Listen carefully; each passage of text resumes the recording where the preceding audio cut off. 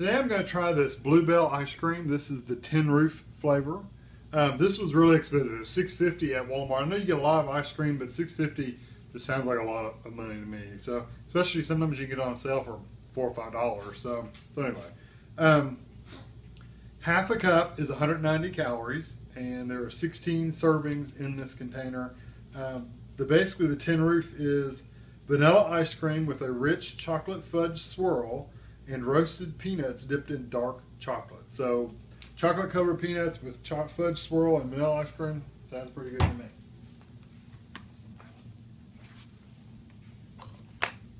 It set out a little bit, so it's a little soft. So I like it that way. And thank you, Eric, for telling us about this. It looks really good.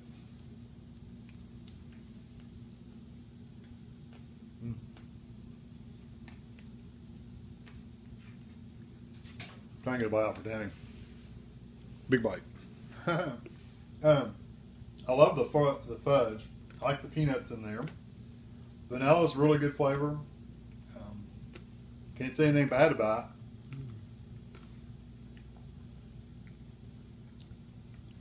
It's got a really good texture. That fudge has like a grainy, almost like Nestle Quick when you put just a little bit of milk in it. It makes it really thick and grainy.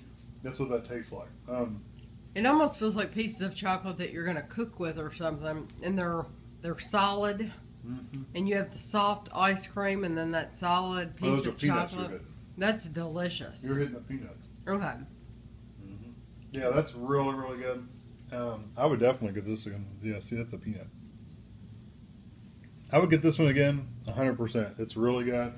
I'd give this one a 5, definitely. It's really good. I think you'd like it. Thanks for watching.